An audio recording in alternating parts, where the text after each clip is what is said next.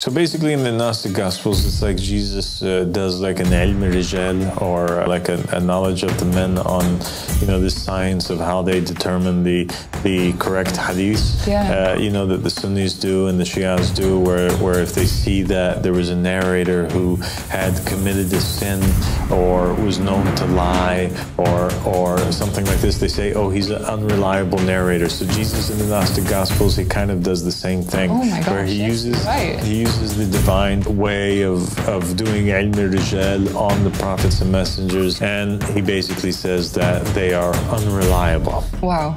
As to where he is reliable. Wow.